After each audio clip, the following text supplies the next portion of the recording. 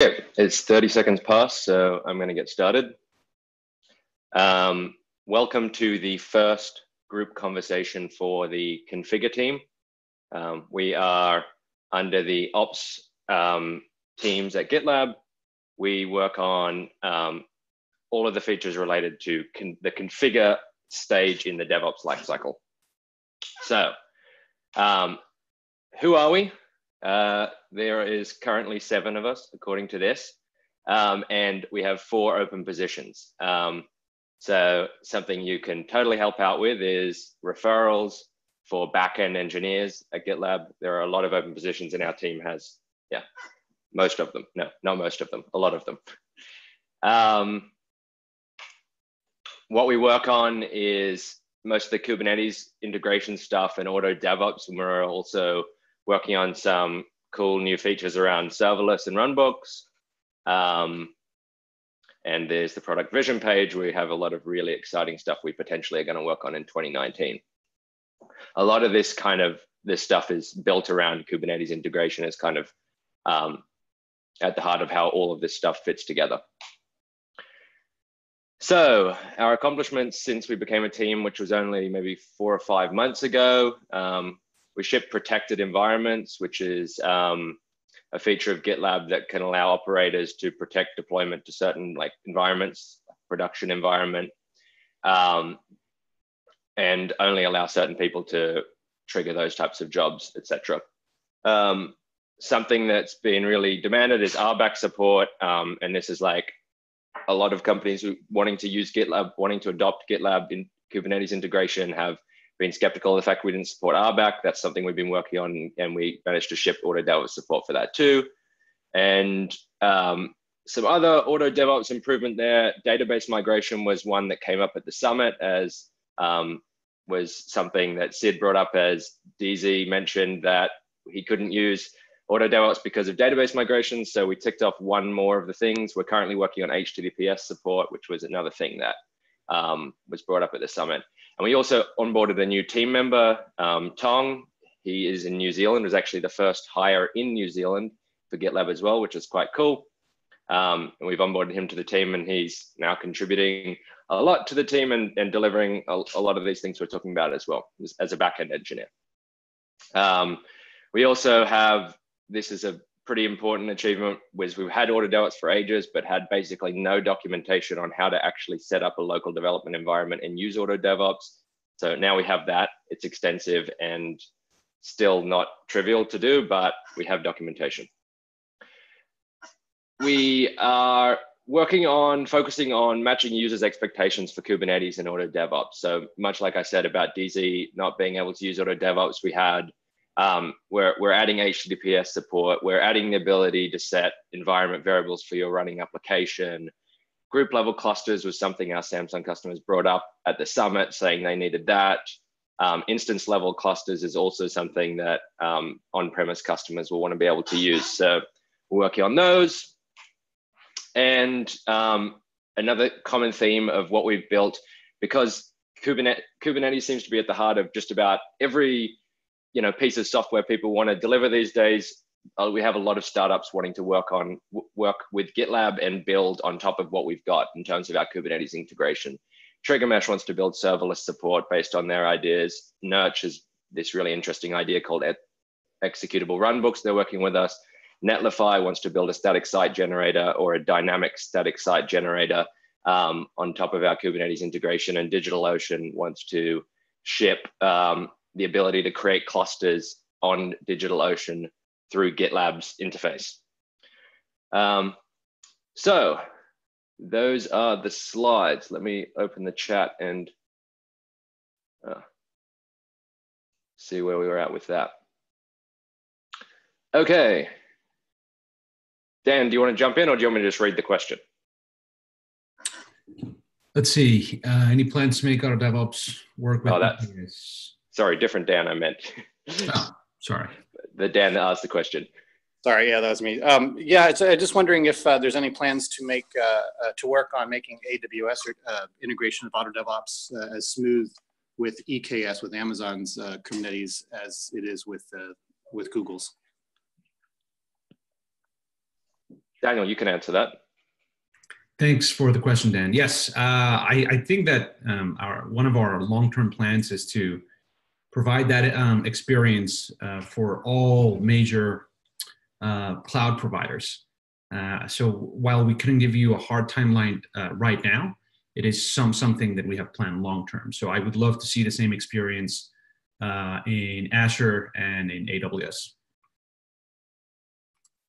And I think that as we ramp up our team and as we are able to add more people to take on more things and have more capacity, we'll see more of those things happening. And of course, if anybody has any contacts at AWS, they are more than welcome to contribute this as the DigitalOcean team is doing. So just a note there. Kind of related and interesting topic, because DigitalOcean's wanting to do the same thing Google's done in terms of being able to provision a cluster through our UI. We kind of started to have these conversations around what would we need in order to get an extensible API set up so that anybody could do this and EKS could do this as well. It turns out we're basically most of the way there. We're already starting to build out an API so that anybody can create a cluster in GitLab. So couple that with OAuth support, we might be able to have a fairly minimal implementation where any external cloud provider could provision, manage Kubernetes clusters in GitLab.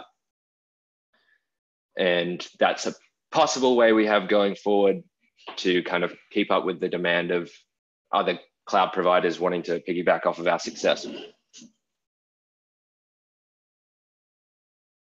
More questions?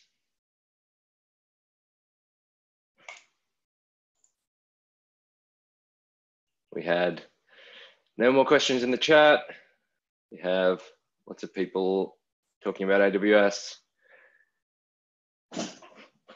So I'll add on then. So you mentioned that the API for that, does that include the configurations that happen as part of Auto DevOps? So it's not just creating the cluster, right? It's also configuring it, getting the ingress set up and all that. Because I know that with AWS, that's a bit rocky. And so being able to say we have that level of easy integration, I think is more than just creating the cluster, right? So is the API you're working on going to cover that as well?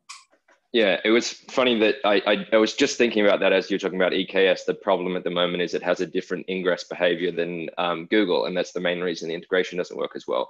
But yeah, it does lead me to think that we could think about building an API so that people can create an ingress through our API.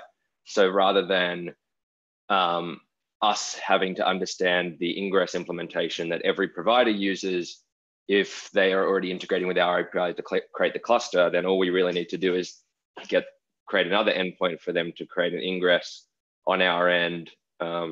Is a possible option there, but that's not part of the API issue we have now, but that's a good suggestion and something we should think about, making that more seamless. It'll be interesting depending on how DigitalOcean implements this, whether or not we need to start thinking about that sooner rather than later as well, if their ingress implementation doesn't work for us.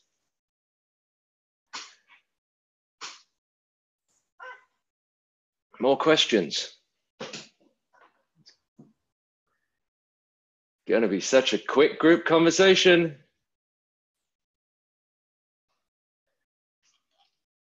Oh, Dylan, I can say it out loud if you want.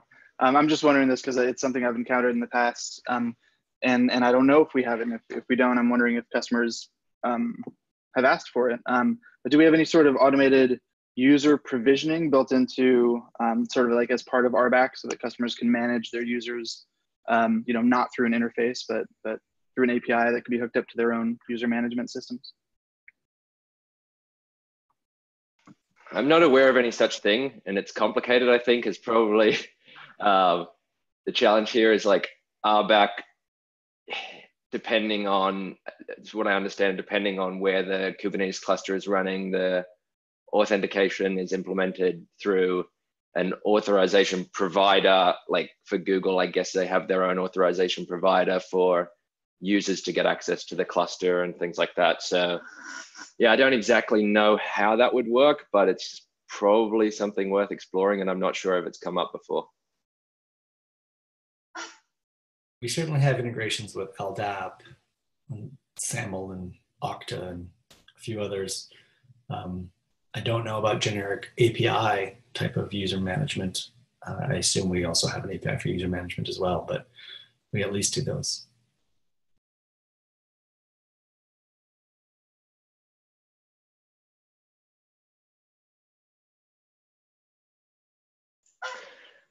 No more questions? Okay. Oh, we have one more comment in the chat. Not heard of Chef Puppet Ansible being mentioned.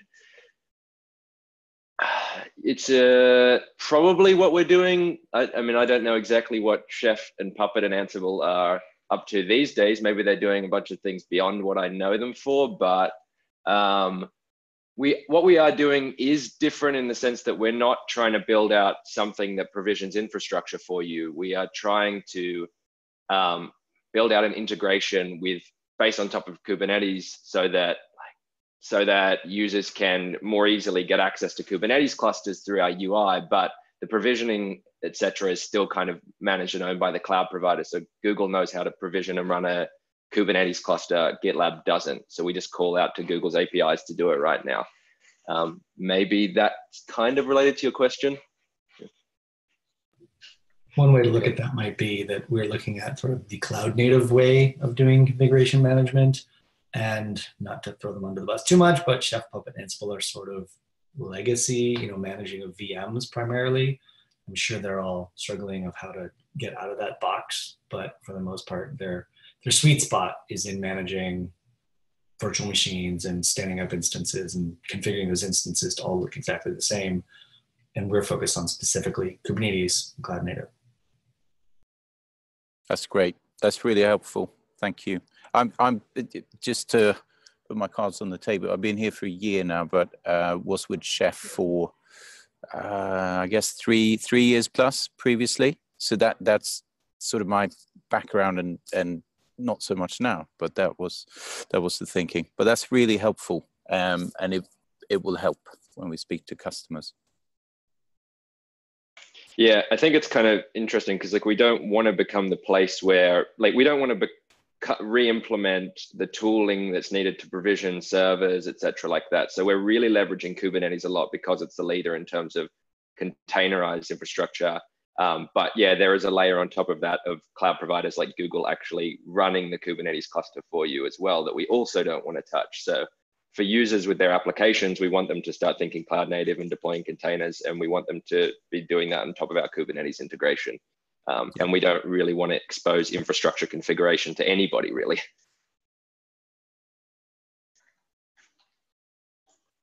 Okay, well, I will count down from 5 if we get no more questions.